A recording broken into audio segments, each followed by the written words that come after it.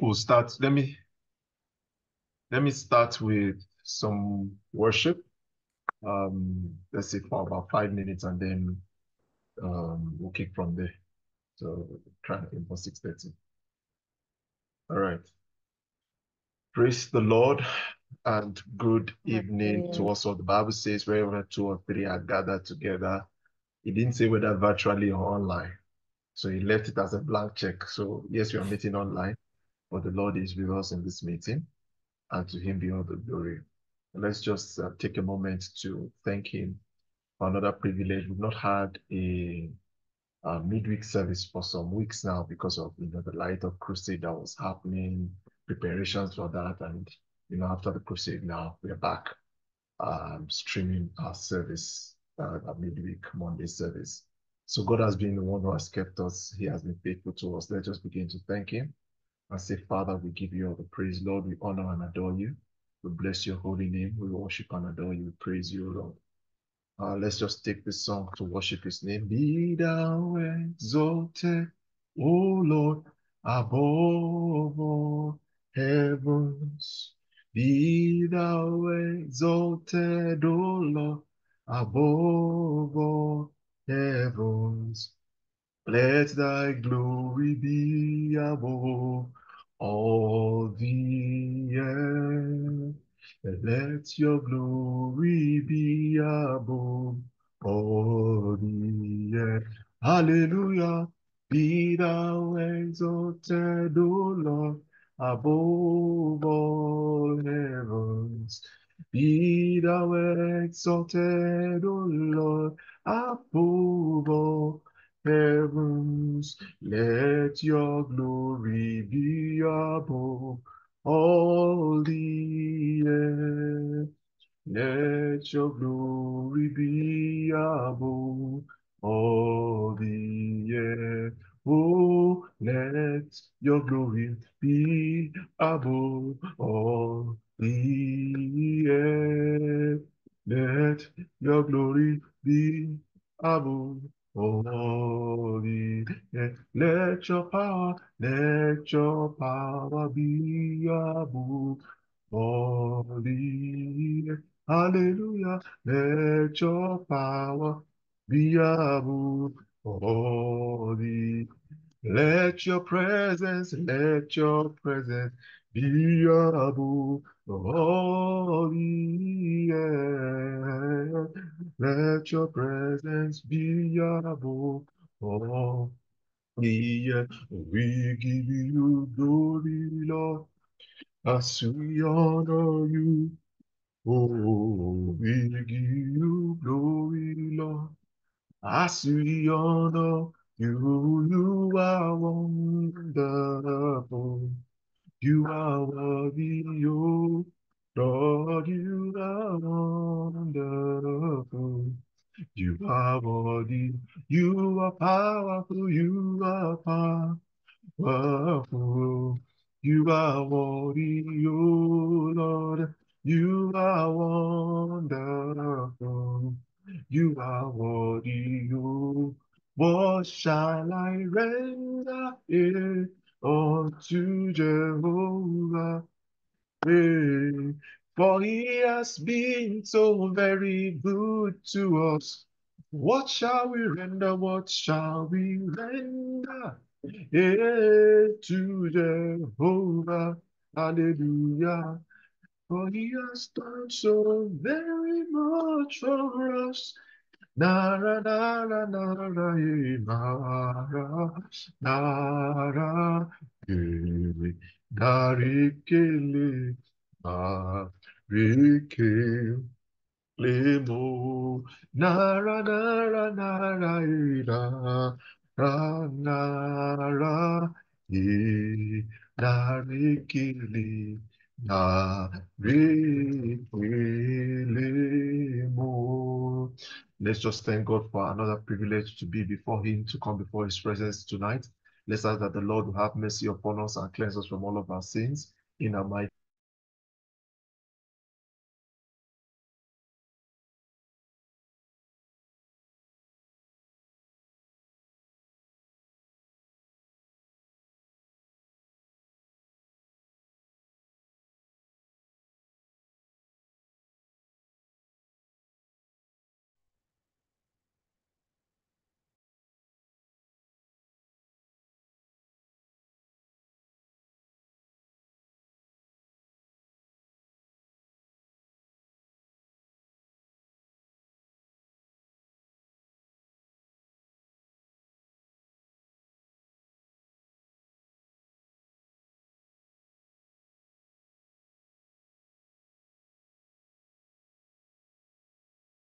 Let's still be in the attitude of prayer, even as we wait for Brother Henry to come back.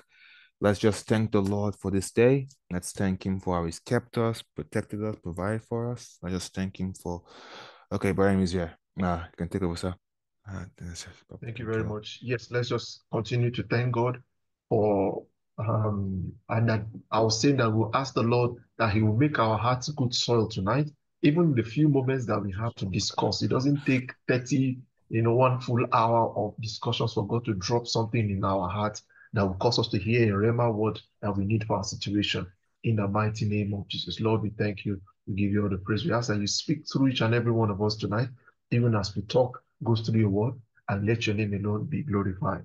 Blessed be your name, O Lord. In Jesus' mighty name, we are prayed. Amen. Amen. Amen.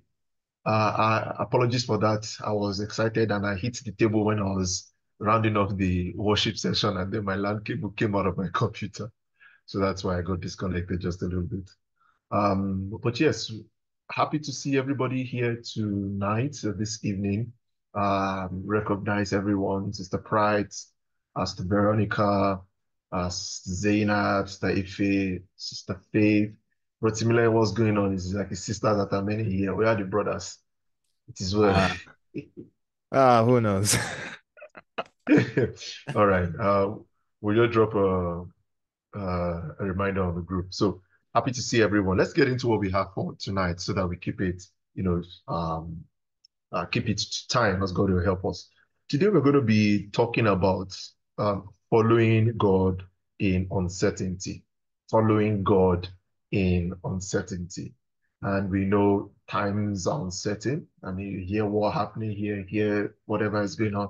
Uh, at any moment, a disease could break out. Remember, even COVID period when, I mean, what happened now? 3 weeks of lockdown in the beginning of March 2020.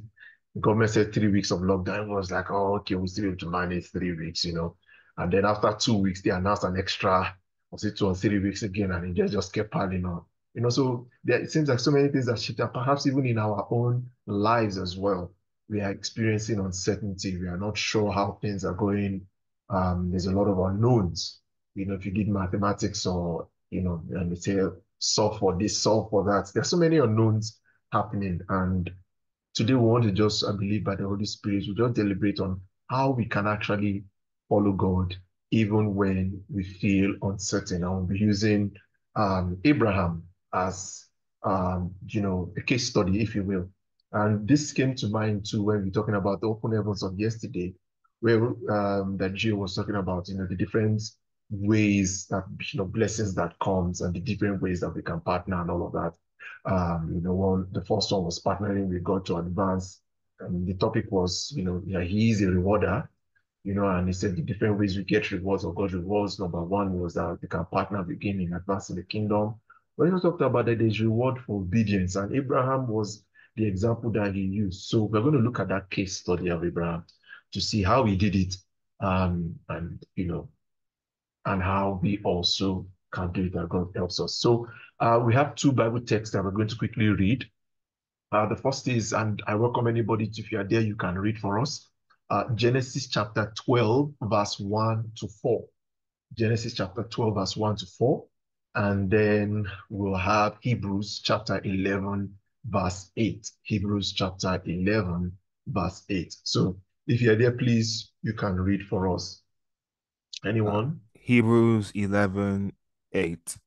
Yes. By faith, Abraham, when he was called out to go into a place which he should after he received for an inheritance, obeyed, and he went out, not knowing whether he went. Thank you very much. Thank you very much. Anybody in Genesis chapter 12, verse 1 to 4, other than Brother Tim Lane? Any of our sisters? Okay. Perhaps I'll read because of in the interest of time. All right. Genesis 12, verse 1 to 4 says, the Lord had said to Abraham, not Abraham now, Abraham. Remember, God changed his name at a point. He says, go from your country, your people, and your father's household to the land I will show you. and I will make you, I will, Jesus, God now said, I said Jesus, but Jesus is God. God said, verse 2, I will make you into a great nation and I will bless you.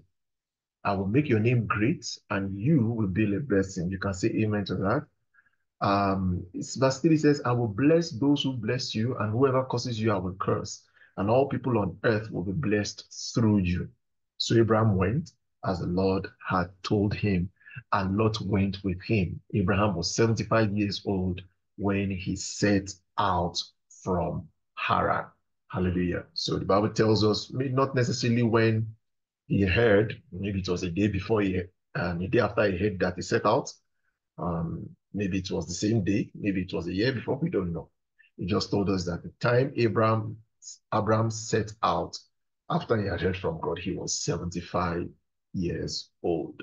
Okay, so to paint the picture here and set the context, you know, I'll first of all ask us, maybe you have any thoughts about this scripture. And then I have two key questions I'd like to pose for us to deliberate. But I want us to, first of all, I feel we need to appreciate the level of uncertainty that Abraham had to, deal with. Think about a 75-year-old man who has, you know, built all his life around a certain place. I mean, he was on a trip with his father at a point. Remember, they were coming from the land of Ur, as well. Terran, I believe, was his father, right? And he was on a trip with him, and his father died, and he was in a place, and he had built his whole life. Think about yourself. I mean, let's say wherever you're living in South Africa, I mean, you know where you school, you know where work is, you know where you go to shop for your groceries, you know where how you have built your whole life. And then all of a sudden a word comes and you have to leave there, move into a new place. Even let's say, for example, you know where you're traveling to, you're moving to another country. For argument's sake, you're moving to Sweden, you're moving to Netherlands, or you're moving to Australia, or Canada, or US, wherever. And you have no one that you know there. Think about the amount of uncertainty here that you're going to be feeling. Like, what will you do? How will you, you know what I mean? You're leaving the familiar. And you're an old person, 75 years old, perhaps waiting that, okay, death will come at any time, right? So that level of uncertainty that Abraham had to deal with, the amount of shift that had happened in his life, he said, leave your friends, leave your family, leave your support structure, leave everything that you have built your life, everything that has defined you up until now, leave it and come out. That is the level, and we don't have time to really unpack and really dig deep, but that is the level of uncertainty that Abraham had to handle, had to deal with. The Bible tells us in Hebrews 11, verse 8, that God said, go. We didn't tell him where. So imagine you come out of your house and God told you to go, but you don't know where. So you just look, okay, where am I going? And you pick a direction and you just start going. Right? That's the kind of uncertainty that Abraham had to deal with. But yet we know to our benefit how that story ended. But it was difficult. We saw the drama that happened. Okay, so the first question that, I mean, Hebrews 11 told us then it was by faith. And that's the emphasis, by faith. He left without knowing where he was going. So we see faith and we see uncertainty. So the first question I want to ask us, and we can think about our own life, is this. It says, what is the relationship between faith and not knowing? Not Sister Faith now. I'm not talking about Sister Faith, though maybe Sister Faith needs to respond to this question first. But what is the difference between, what is the link and relationship between faith and not knowing and being uncertain, right? So do we have any contributions to that? Or you can also give a contribution about something that jumped out to you from the scripture. Anyone? What do you think is the relationship? Yes, bro. I have one that when you asked your question, the thing that came to my mind was that Bible passage that said faith is the substance of things hoped for and the evidence of things not found. So I think not knowing is a part of faith because you're trusting God to know how to do it. Like when you pray that God will help you with something, you don't know how He's gonna help you. You just know He's gonna help you. When Abraham Abraham, then Abraham, was told by God to go to a promised land that for his people. He just knew God was going to have a land for his people. So he just went where God told him. His people only got to that land like four, 3 generations and 400 years later. Like that's the Israelites that was who got the land. And that was after 400 years of slavery. So it's kind of like he trusted God and that wasn't even meant for him. It was for his future generations. So Mm. yeah, I would say that uncertainty is a huge part of it. If you know what's happening, you wouldn't have faith in it. All right. Thank you very much. So if you know what's happening, if you already know, there's no need for faith. So, sorry. Um, so faith needs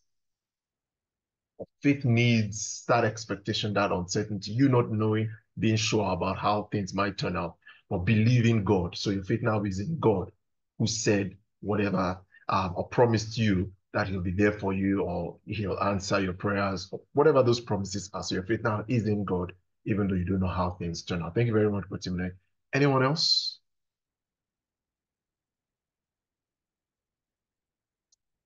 Anyone else? Sister Pride, do you want to say something? And maybe you can reflect on your own life and maybe something that happened previously and you didn't know how.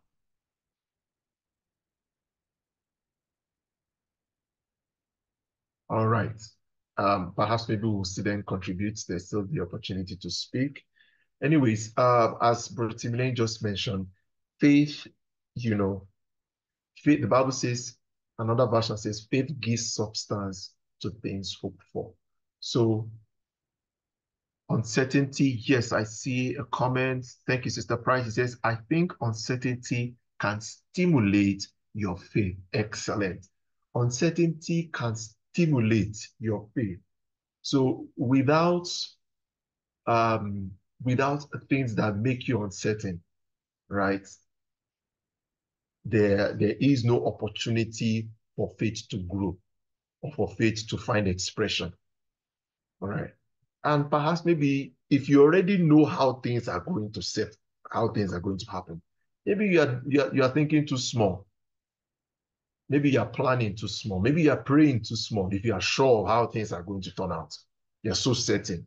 Maybe you are praying too small. You're not trusting God, or you're depending on yourself. And often sometimes we can depend on ourselves, thinking, "Ah, no, I can do this," so there's no need to. But when there's something, a mountain so big, a plan so big, a vision so big, maybe even a challenge so big, right? Your faith then stirs up. It reminds me of the story of Hannah, all right? Hannah was comfortable. You read the book of 1 Samuel, chapter 1 and chapter 2, thereabout. Hannah was very comfortable. There was no problem. Even her husband was not bothering her. That's where's my child? He didn't bother her at all. Even when she was crying, eventually, the Bible says that God used Penina, who was the other wife, and she was giving birth like machine. And God used that to provoke Hannah. So Hannah got to the place where she couldn't take it anymore. She started crying, and her husband asked, "Am I not better to you than 10 sons?" And she said, "No, it's not the same thing." And God used that to provoke her, and she went into the place of prayer to pray. That issue then stimulated her faith you know, eventually, and she dedicated Samuel. And remember, God was also looking for a prophet at that point in time. So as she dedicated Samuel, God got what he needed. And she only asked for one, but she had, I think it was 5 more children even after Samuel. So God can use those circumstances. Think about your own lives now, where there are issues and thinking as if things are, I mean, do you know, perhaps God is using that to stimulate your faith so that you can seek his face, so that you can trust him for something better, so that you can move forward. Thank you very much for that contribution. Anyone else? All right. Yes. So, yes, Sister Veronica, please go ahead.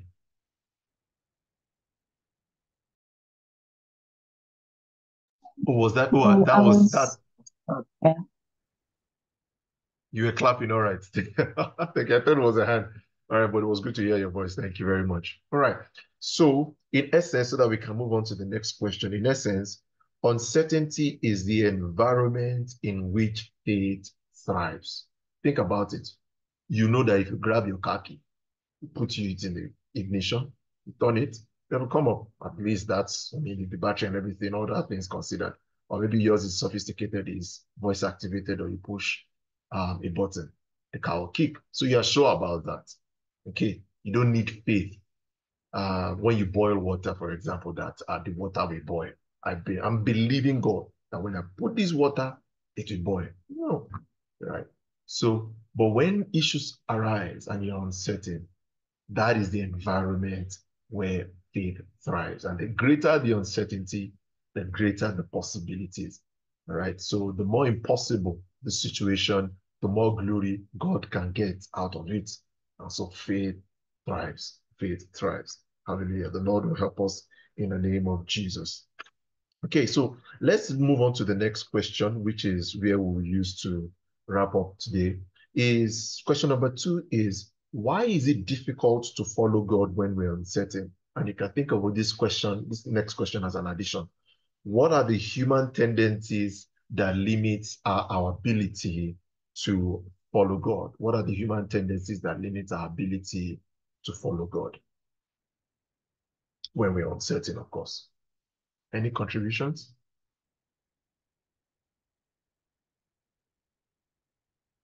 I'm going to start calling names. So Okay. thank you. One factor is that we want to see something to believe it, or we at least want a sign. Even if God calls us or tells us to do something, just like Gideon, we want to say, give me a sign, show me that I'm on the right path. Even if you are where God wants you to be, you sort of want him to maybe wink at you or show you, yes, that's it, keep going. So I think the seeing is believing is one, and the desire to have constant visible confirmations. Yeah. Thank you very much. So perhaps, okay, let me know so we don't deviate or digress, but thank you very much for that. Yes, seeing is believing, and like Jesus Christ told Thomas, blessed are those you believe because you have seen, but blessed are those who believe though they have not seen.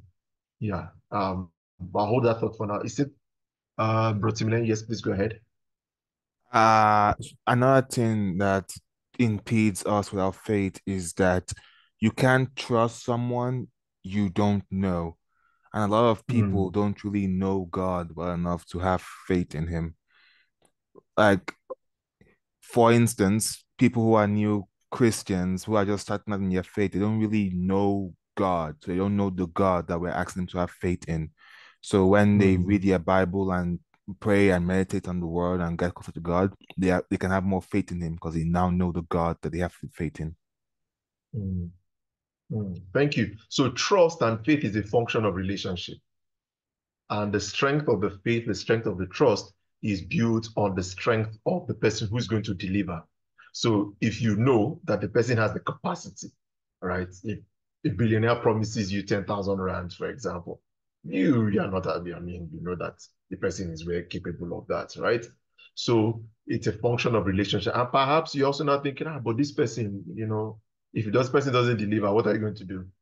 So doubt begins to set in when it seems like when we haven't come to have an experience with God that is so strong that we know as that he is not someone who will deceive us or will promise and not deliver on his promises, or is not able to do what he has promised. So, but thank you very much for that thought. Trust is built and faith is built on relationship, the strength of the relationship.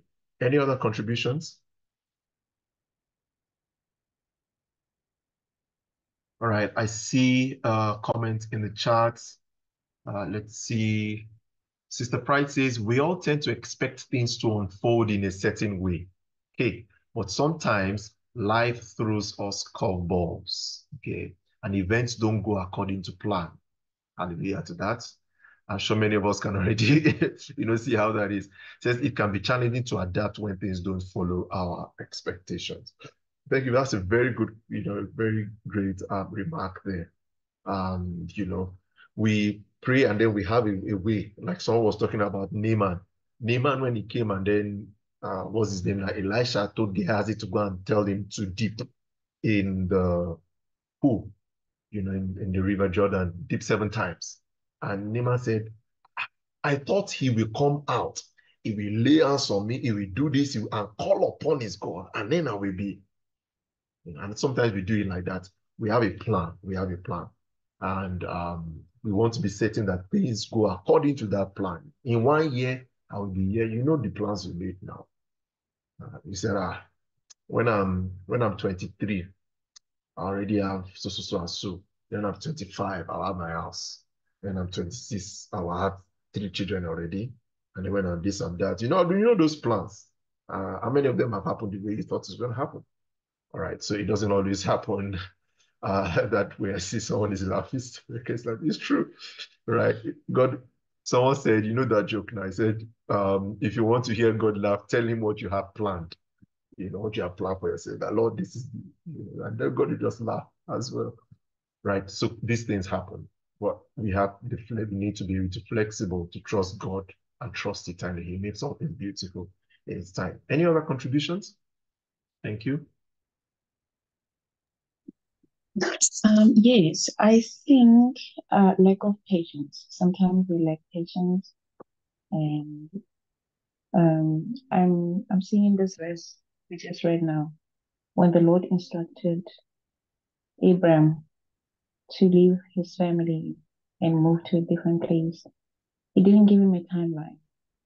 And I think for him to get to a place where God wanted him to be, or where God had destined for him to be, it took patience. And yeah, I think we can exercise more patience, a little bit more patience. This Christmas, yeah. Thank you very much, Sister Veronica. That's also excellent. We tend to be impatient with God. We think God works on our own timeline. And that's not the case. He has his own time frame and timeline, and the sad thing is sometimes when things don't happen as quickly as we love them to, and we feel is right for it to happen, we sometimes take matters into our own hands, and we see what happened with Sarah, recommending that. And we don't have time to go into to that. I believe that's Genesis chapter 16, thereabouts, right? She said that it's like God has stopped us from me. I can't have, so why not go to Hagar? And we see what became of that. So when we're impatient with God, it then becomes a problem, especially when we want to take matters into our own hand. As it is, quote unquote, to help God. It's like God is not getting it on time, So let's just facilitate this process or fast track it. And often God is actually working on us through those seasons of waiting, developing our character and developing the place He wants us to be. So that by the time we get to the place, both we and the place are ready. You see, so yes, we didn't really need to be more patient. Thank you very much, Sister Veronica. Anyone else before I conclude with few thoughts here? What are the tendencies? For those who just joined, thank you very much. We are looking at the subject. The topic is following God in uncertainty. Looking at Abraham when God called him out and how things were uncertain. Hebrews 11:8 says that Abraham, went out and left and moved, even though he didn't know where he was going. All right. So, but we know how his story ended. All right. So the question we are deliberating now is that what are the human tendencies that cause us to, that limits our ability to follow God in uncertainty? What makes it difficult for us to follow God when we're uncertain? I've heard a number of contributions already. All right, Sister Pride is also adding, I can also add comparison to the lack of patience. Yes, seeing other people in their harvest might make you want to start eating your seeds. Fantastic. In fact, I would have said everybody should give Sister Pride as well a round of applause, That's the truth. And it's more, even more, thank you, Mr. Falagami, it's more complicated now, especially, you know, and okay, no bias. We are clapping for everybody that has contributed. You know, you go on Instagram, you see your friend. He just maybe bought a car, he's married, he has a running business, you know, and whatever. And everybody's posting, you know, their successes and their highs, their heights, and their harvest. And some actually even be doing it in a good, without any, you know, evil intention. Sorry about this.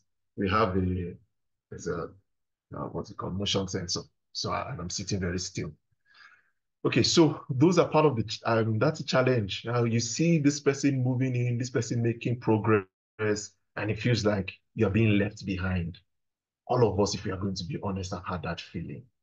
And if you are very honest, even me myself now, the aspect of my life, I'm looking and say, Lord, you know, and I'm sure if we can think about it too, we compare ourselves, and yet the Bible tells us that they comparing themselves with themselves and measuring themselves against themselves, they are not wise. And why? Because we have different timelines. It's easy to say. It's very difficult to also hold on to that truth, though. All right. We know it inherently that we're not running, everybody's not running on the same clock. We don't have the same story, right? And the way God moves people is different. If you look at Joseph, for example, if he had mates that they were in school together, right? Um, when he was captured and sold into slavery, his friends would have continued in high school or gone into university, continued making progress. Think about him in Potiphar's house, slaving away. Think about him in the prison, thinking about, sorry, my friends now, maybe they've gotten married, maybe they have a nice job, a nice house, whatever, whatever.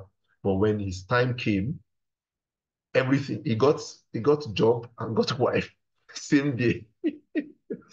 Right? He got a job, he got a house, he got a position, he got a ride. And then they asked him to ride around in chariots. He got new clothes, he got everything in the same day. So God moves us differently, and we need that faith to be able to trust him, even when it seems like things are not adding up. 2 plus 2 is not looking like 4. You know, we need to be able to trust him. Thank you very much for that. Maybe one final comment. We're already over. It's already 6:33, but I believe we are getting value for our time. We'll wrap up very soon just now. Any other comments? There's some people we have not heard their voice at all, though. Anybody? Mr. Zainab, Safi has spoken. All right. Okay. Let me then just continue. If you have any comments as well, we can always keep it flowing in the chats. Okay, so we've already talked about this a little bit when we're talking about the tendencies. There are 2 main ones that I wanted to really highlight. I believe we're here to highlight tonight. The first is that desire to know. God really has placed the desire in us to be certain about things. If you were not certain about about some steps, you wouldn't take them. You know, so there is a measure of certainty that's needed in life, right? I mean, if everything is just uncertain, I mean, anxiety and all kinds of issues then come into play, right? So we need some measure of certainty. You need to know that you're unconditionally loved. That needs to be certain. For example, you need to know Jesus is the Son of God. He died for your sins. That needs to be certain in your heart. There's no question about it. You need to know if you have a partner, for example, that the person loves you. You need to know that there is some certainty knowing that if you study and put in the best with God's mercies on your life, you're able to succeed. If you take certain steps, you know, things like that, there is some measure of uncertainty. But when the desire then moves so strongly that it moves to the point where we want to be sure how, we want to know when, we want to know. And I think that's the little difference between, as Sister Ife mentioned, in the case of Gideon. Gideon wanted to be certain that God was calling him to that. Okay. He wanted to be certain that it was really God that was calling before he took that step. It was a very serious step. Remember, he said, I'm the least in my father's house. My father's house is the least in our clan. Our clan is the least in our tribe. Our tribe is the least in Israel. So many things against him. But when the word came, the angel came and told him, that man of valor, he said, what's the meaning of this? I need confirmation. And he said, he did it twice, right? He first said, oh, let he puts something, clothes, let's say, for example, put a cloth and say, let it rain on this cloth and not rain around. Slept the night, he woke up, that place was wet, around it was dry. He said, I'm not sure, I need another one. Let it rain around and let this cloth be dry. And God still answered him. If it was a sin, God wouldn't have done it, responded to him in that way. But God wanted him to have that conviction in his heart that, yes, I am the one who is calling you. But remember now, when he took 30-something thousand people to go and fight, and God said, these people are too much. We have to delete some. Okay? He brought it down to 300. Gideon did now say, Lord, I need to know and be sure that these 300 we are going to win. Give me. No, he went with it. He went with it. He went to survey the land. God even told him, oh, go and hear what they are saying about you. All right. So sometimes, yes, we want to have conviction in us that, yes, it is God that is really promising. This is what God is really promising me for my life. This is what God is really saying. We need that conviction. But the how, the details, God is very, very rarely gives details. Look at when he asked Abraham to go and sacrifice Isaac. God didn't tell him that a ram is coming on the other side. No, he didn't. He didn't even tell him there. He said, you know it when you see it. He traveled for 3 days and saw a mountain. And then he said, oh, yes, that's the mountain. And he went there. And then eventually, before he killed, he said, oh, stop your hand, stay your hand. Right? There's a ram in the thicket. So when Abraham was coming this way, the ram was coming here. So I like to use this to encourage us that, yes, you might be uncertain coming up this way, but trust God that he already has a plan. You might not know how things are going to pan out, but there's so much that is happening outside of your ability to perceive that God really has. I mean, you have testimonies of that if you think about your life. The way God just surprised you. He has been planning it all before. He didn't just tell you. And often he doesn't tell us like that, right? So we need to be able to trust God that when we are coming up, the ram is also coming up. And when we get to where we need to be, it will be there waiting for us, ready for us. Hallelujah. So we need to not hold God down to a how, hold God down to a when. Sometimes things are being delayed and we need to push in the place of prayer, right? But we need to have that faith in God. And then this leads to the second point, in which I'll use this to wrap up. What the enemy often does is that he tries to make us suspicious of God as human beings. We are suspicious, and sometimes we even inherently are suspicious of God. We question his love towards us. We question whether or not he will give us what we are, whether we are deserving. So many different issues. If you look at the book of Genesis chapter 3, verse 1 to 5, that is when the enemy was speaking to Eve, was telling her, Alpha, did God say you should not eat this fruit? She said, God said you should not eat the fruit. Oh, if you eat of it, you will surely, if you touch it, you will surely die. And the enemy said, it's a lie. He actually is because he doesn't want you to be like him, knowing good and evil. Who were they already like before? The Bible tells us in Genesis 2, verse 18, that God made man in his own image, after his own likeness. But he was able to convince them to be suspicious of God. And so they disobeyed being suspicious. And I reflect on my own life in this, and I'm sure we can reflect on our own lives in this and see areas where we're like, God can really do this thing for me. And then we take matters into our own hand, or we are suspicious, and then doubt begins to creep in. All right. So we have to guide against, we have to be able to trust God wholeheartedly and know. God said in Jeremiah 28, verse 11, I believe, he says, for I know the thoughts that I have towards you, they are thoughts of good and not of evil, to give you a hope, to give you a future. Another version says to give you an expected end. If you look at, Paul often was talking about predestination. God has finished our lives. He has completed it before the foundations of the world. He has completed it already. Everything we will ever need is like a project, any building project. You have to take inventory. We will need this amount of concrete. We'll need this amount of, this is the plan, this is the design. It's going to be in this place. We're going to need this. Or any project, we'll make a budget. If you are doing anniversary now, right? Or when we did programs, we'll make a budget. Oh, we need this amount of food for this many people. We're going to move from here to here. He has already done all that planning for our lives. All we need to be able to do is to trust in him, and trust in his mercies, and trust in his faithfulness, and not let us become suspicious of him. but trust in his heart towards you. And I believe the word is for someone, for me, for you, to trust him wholeheartedly. The Lord will help us in Jesus' name. So wrapping up, we need the courage to believe that where God is calling you to is way better than where he's calling you from. Okay. Verse 2, Genesis 12, verse 2 to 3, God gave him promises. I will make of you a great nation. I will make this. In fact, the promises we're going to outlast him. He says, your children will be in his place, but I will bring them out. And I realized one day, I said, God kept his promise to a dead man. Abraham had died hundreds of years. God had no obligation. But yet, because he gave that word, he kept his promise to that one. Even when Moses was running around doing anyhow in the wilderness, right? God had to go and look for him because he was the one he wanted to use. God kept his promise to a dead man. How much more you, who he loves, and you are alive?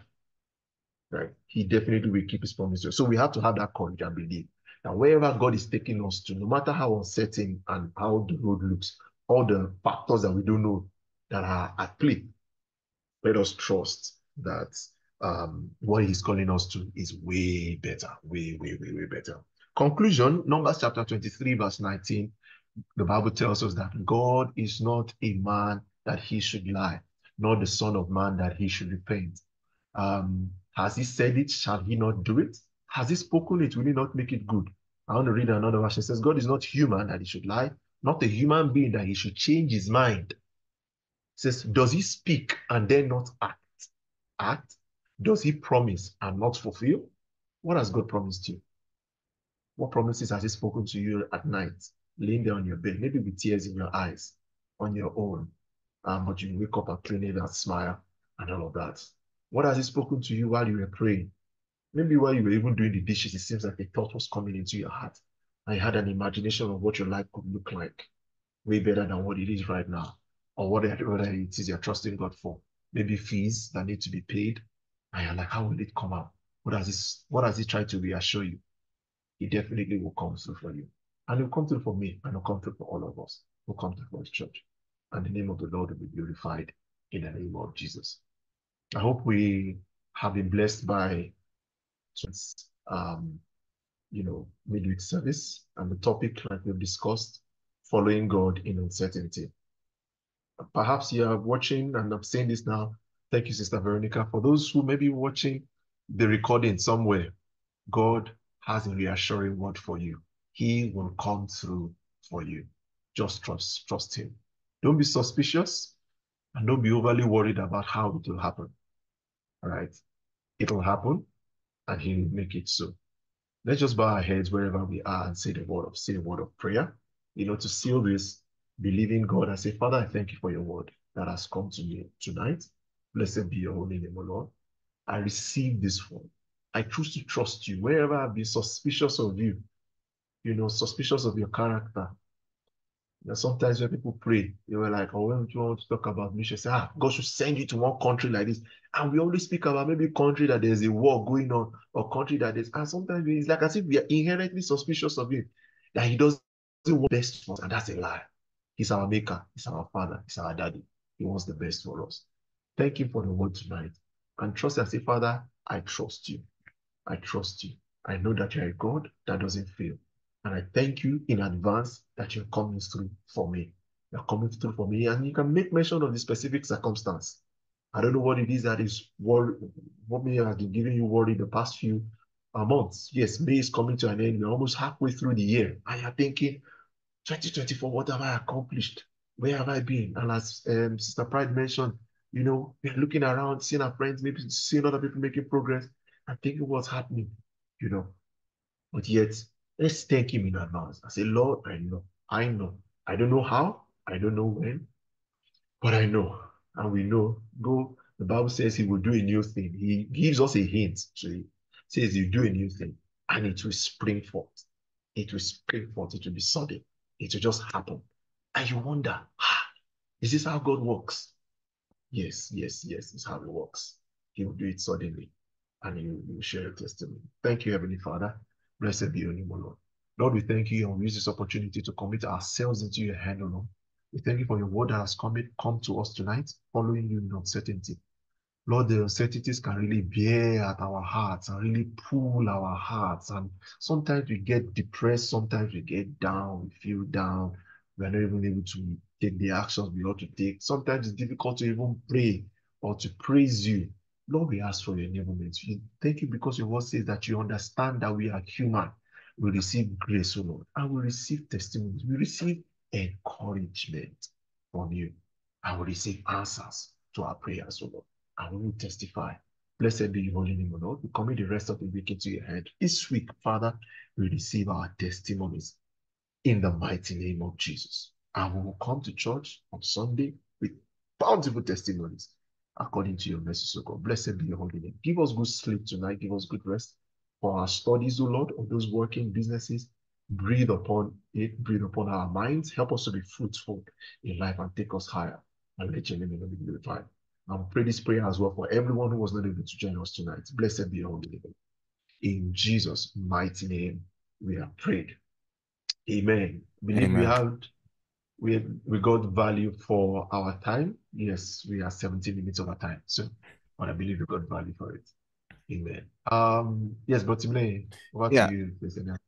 Thank you, Brother Henry, for the ministration given to us. May God bless you and fill you with what you've emptied out unto us in Jesus' name. And thank you, everyone, for being here with us. We thank you because we know that you've taken time out of your day to just come and be together as we just discuss with each other, and we appreciate it. And for our announcements, as we've discussed now, our June Thanksgiving service is this Sunday. And we are going to be thanking God for how He has brought us thus far, taking us to the 6th month of the year. So just come, bring your dancing shoes, and be ready to celebrate and thank the Lord for it all. The prayer department meets every Wednesday for prayer from 10 to 11. So if you want to be a part of our prayer, just reach out to Sister Itunu and she will get you in touch with it. And evangelism is every Saturday at 2 o'clock.